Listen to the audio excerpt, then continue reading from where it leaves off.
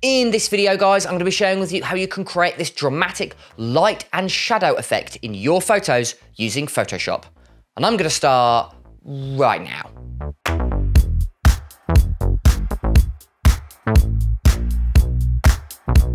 Right guys, the first thing you want to do is go ahead and choose a photo. And I recommend choosing a portrait style photo, like a headshot. But to be honest, this works with all types of photos. So see what photo works for you. So I'm gonna be working on this photo here. If you wanna work on the same photo, go ahead to the link in the description. The first thing you want to do is to create the shape. And it can be any shape. It can be like a window shape. It can be circles.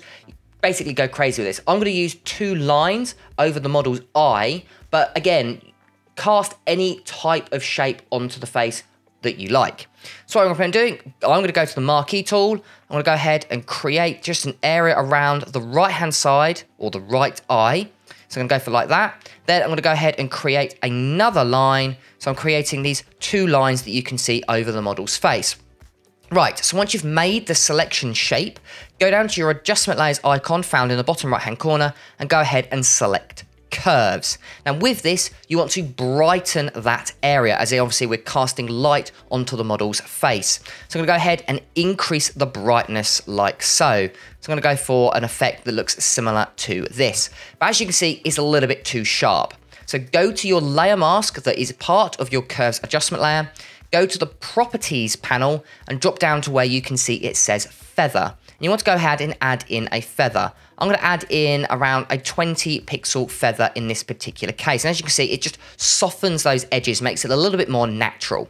Okay, obviously we don't want it affecting the shadows. We just want it to be affecting the kind of highlight areas. So what we can do is double click on that curves adjustment layer and open up our layer stylizing box. Inside that, you want to go to your blend if options and go to where you can see it says underlying layer. Inside that, you've got 2 kind of toggles. Go to the one on the black side, so the left-hand side, and bring it over towards the right. This will remove that effect from the shadow areas. And to make it a bit more graduated, a bit more natural, hold Alt or Option on your keyboard and go ahead and split that icon in 2. And as you can see, we're creating a bit more of a graduated effect. And then all you need to do is move them around until you are happy with the result.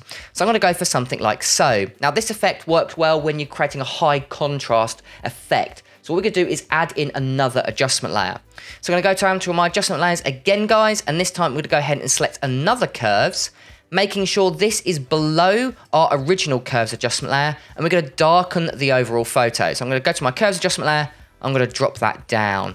And to create a high contrast effect, go to the one at the top and just make it slightly brighter. And as you can see, we've got this light appearing, which is really nice. But again, try with any shape of your choice. It works with all sorts. And you can create this kind of cool, dramatic light and shadow effect in your photo. Highly recommend adding it to your next portrait photo.